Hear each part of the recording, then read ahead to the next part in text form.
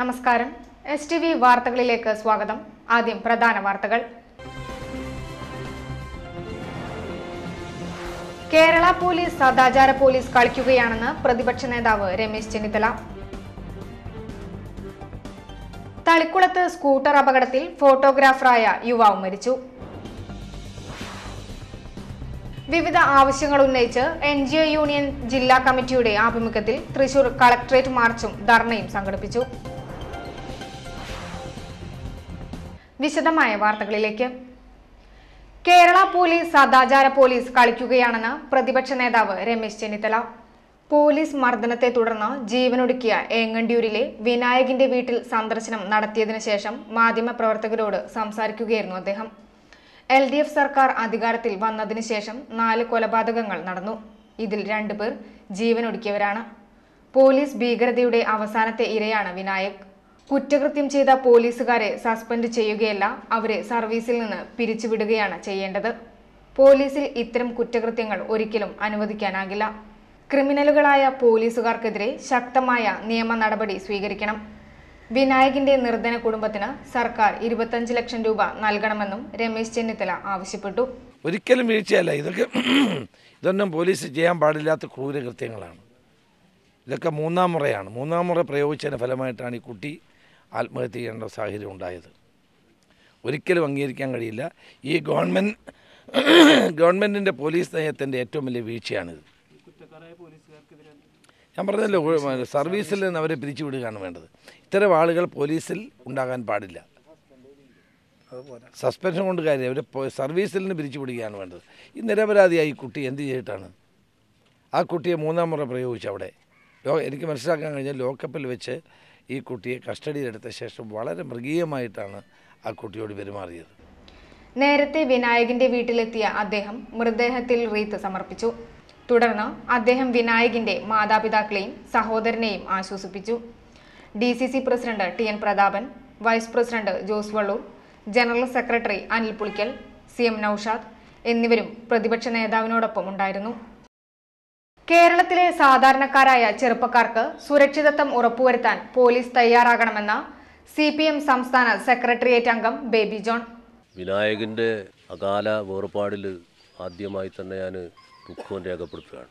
പോലീസിൻ്റെ നടപടികൾ ആ ചെറുപ്പക്കാരൻ്റെ ഹൃദയത്തിന് താങ്ങാൻ കഴിയുന്നതിനപ്പുറത്തായിരുന്നു എന്നാണ് ഈ സംഭവം വ്യക്തമാക്കുന്നത്. അത്രത്തോളം അത്തരം നടപടികൾ ആവർത്തിക്കപ്പെടില്ല എന്ന് ഉറപ്പുവരുത്തുകയും ചെയ്യേണ്ടതുണ്ട്. ഏങ്ങണ്ടിയൂരിൽ ജീവനൊടുക്കിയ വിനായകിന് അന്തിമോപചാരം അർപ്പിച്ച് മാധ്യമപ്രവർത്തകരോട് സംസാരിക്കുകയായിരുന്നു അദ്ദേഹം.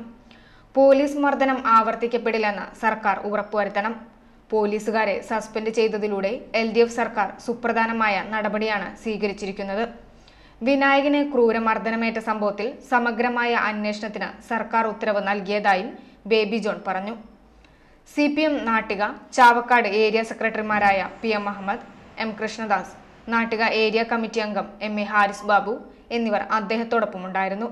വിനായകിന്റെ കുടുംബാംഗങ്ങളെ അദ്ദേഹം ആശ്വസിപ്പിച്ചു. പോലീസ് മർദ്ദനത്തിൽ മനംനൊന്ത് ജീവനൊടുക്കിയ വിനായകിന് നാടിന്റെ അന്ത്യാഞ്ജലി. സമൂഹത്തിന്റെ നാനാ തുറകളിൽപ്പെട്ട വഞ്ചനാവലിയാണ് വിനായകിന് അന്തിമോപചാരം അർപ്പിക്കാൻ ഏങ്ങണ്ടിയൂരിലെ വീട്ടിലെത്തിയത്. പോസ്റ്റ്മോർട്ടം കഴിഞ്ഞ് ഇന്നലെ വൈകിട്ടോടെ വിലാപയാത്രയായാണ് വിനായകിന്റെ മൃതദേഹം വീട്ടിലെത്തിച്ചത്. ഇന്ന് രാവിലെ 10 മണിക്കായിരുന്നു സംസ്കാര ശുശ്രൂഷകൾ നടന്നത്. വിദേശത്തുള്ള സഹോദരൻ വിഷ്ണുപ്രസാദ് ഇന്ന് രാവിലെ 8:30യോടെയാണ് വീട്ടിലെത്തി. മാതാപിതാക്കളായ കൃഷ്ണൻകുട്ടിയും ഓമനയും മകന് അവസാന മുത്തം നൽകുന്നത് ഏവരെയും നൊമ്പരപ്പെടുത്തുന്നതായി പ്രതിപക്ഷ നേതാവ് രമേശ് ചെന്നിത്തല, CPM സംസ്ഥാന സെക്രട്ടേറിയറ്റ് അംഗം ബേബി ജോൺ തുടങ്ങി ഒട്ടേറെ പേരാണ് വിനായകിന് അന്ത്യാഞ്ജലി അർപ്പിക്കാനെത്തിയത്. തളിക്കുളത്ത് സ്കൂട്ടർ അപകടത്തിൽ ഫോട്ടോഗ്രാഫറായ യുവാവ് മരിച്ചു. തൃപ്രയാർ സ്വദേശി വെള്ളാമ്പറമ്പിൽ വിജയന്റെ മകൻ സച്ചിനാണ് മരിച്ചത്. 30 വയസ്സായിരുന്നു. തൃപ്രയാർ ക്ഷേത്രം നടയിലെ രൂപകലാ സ്റ്റുഡിയോ ഉടമയാണ് സച്ചിൻ. ഇന്ന് രാവിലെ 9:45 തളിക്കുളം സെന്ററിൽ ഫോക്കസ് കോളേജിന് മുൻപിലായിരുന്നു അപകടം. തൃത്തല്ലൂരിലെ ഫോട്ടോഗ്രാഫറായ സുഹൃത്തിന്റെ വീട്ടിൽ പോയി തൃപ്രയാറിലേക്ക് മടങ്ങുന്നതിനിടെയാണ് സച്ചിൻ സഞ്ചരിച്ച സ്കൂട്ടർ അപകടത്തിൽപ്പെട്ടത്. തളിക്കുളം സെന്ററിൽ വെച്ച് റോഡിൽ തെറിച്ചു വീണ സച്ചിനെ ജുമാ മസ്ജിദ് ആംബുലൻസ് പ്രവർത്തകർ ഒളരി മദർ ആശുപത്രിയിൽ എത്തിച്ചെങ്കിലും ജീവൻ രക്ഷിക്കാനായില്ല. അപകട സ്ഥലത്ത് തന്നെ മരണം സംഭവിച്ചതായാണ് കരുതുന്നത്. സ്കൂട്ടർ തെന്നിമറിഞ്ഞത് എങ്ങനെയെന്ന കാര്യത്തിൽ സംശയം തുടരുകയാണ്. അപകട സമയത്ത് ഇതുവഴി വന്ന മുസ്ലിം ലീഗ് ജില്ലാ general secretary CA Muhammad Rasheed, PM Abdul Jabbar എന്നിവരുടെ നേതൃത്വത്തിലാണ് രക്ഷാപ്രവർത്തനം നടത്തിയത്. സ്വകാര്യ ബസ് അല്ലെങ്കിൽ മീൻ ലോറി എന്നിവയിലേതെങ്കിലുമാകാം അപകടത്തിന് കാരണമെന്ന് സംശയമുണ്ടെങ്കിലും ഇക്കാര്യത്തിൽ വ്യക്തത വന്നിട്ടില്ല. സമീപത്തെ നിരീക്ഷണ ക്യാമറ ദൃശ്യങ്ങൾ പോലീസ് പരിശോധിക്കുന്നുണ്ട്. വലപ്പാട് CI CR സന്തോഷ് സ്ഥലത്തെത്തി. പിതാവ് വിജയന്റെ മരണത്തിന് ശേഷം സച്ചിനാണ് സ്റ്റുഡിയോ നടത്തിയിരുന്നത്. വിവിധ ആവശ്യങ്ങൾ ഉന്നയിച്ച് NGO യൂണിയൻ ജില്ലാ കമ്മിറ്റിയുടെ ആഭിമുഖ്യത്തിൽ തൃശൂർ കളക്ടറേറ്റ് മാർച്ചും ധർണയും സംഘടിപ്പിച്ചു.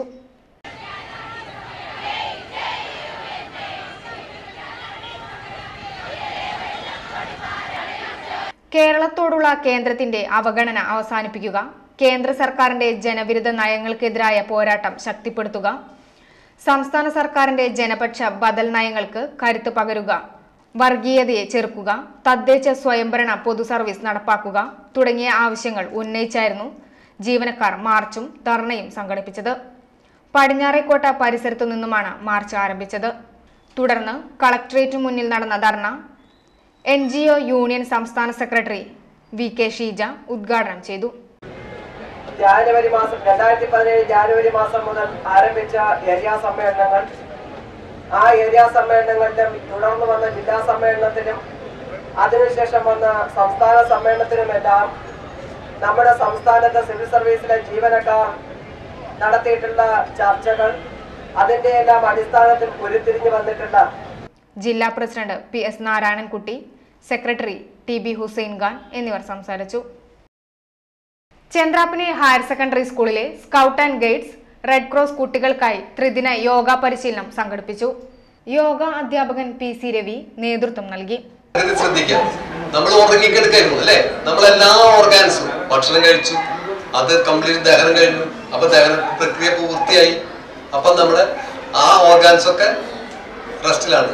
ബ്ലഡ് സർക്കുലേഷൻ വളരെ കുറവാണ്, ഹാർട്ട് ബീറ്റ് കുറവാണ്, ലങ്സിന്റെ പ്രവർത്തനം കുറവാണ്. ഉറങ്ങുമ്പോൾ എല്ലാം നമ്മുടെ ഉള്ളിലുള്ള ഓർഗാൻസ് അല്ലെ അവയവങ്ങളും റെസ്റ്റിലാണ്. അപ്പൊ നമ്മൾ റെസ്റ്റ് എടുക്കുന്ന സമയം അന്ന് എഴുന്നേറ്റ് വരും, പെട്ടെന്ന് ചാടി എണിക്കാൻ പാടില്ല. ചാടി എത്താൻ എന്തായിരിക്കും, പെട്ടെന്ന് ചെട്ടി എത്താൻ എന്തായിരിക്കും നമ്മുടെ ശ്വാസത്തിന്റെ ഗതി, പെട്ടെന്ന് പേടിച്ച പോലെ അല്ലേ, ഹൃദയമെടുപ്പ് കൂടില്ലേ നമുക്ക്. അതായത് ഈ ഹാർട്ടിന്റെ പ്രോബ്ലം ഉള്ള ആളുകൾക്ക് പെട്ടെന്ന് വിളിക്കുന്നത് എന്തെങ്കിലും വിശേഷം പെട്ടെന്ന് വിളിച്ചവരൊന്നും അറിയിക്കുന്നു പറയും, പെട്ടെന്ന് വിഷമം തോന്നുന്ന കാര്യങ്ങളൊന്നും അറിയിക്കുന്നു പറയും, പെട്ടെന്ന് ഞെട്ടി എഴുന്നേറ്റ് ഹാർട്ട് ബീറ്റ് കഥയ്ക്ക് വരും ഇല്ലേ. അപ്പൊ പെട്ടെന്ന് ഹാർട്ടിന് പ്രോബ്ലം ഉള്ളവർക്കൊക്കെ അതൊരു വിഷയമാണ്. KP വിവേക് പരിശീലകനായിരുന്നു.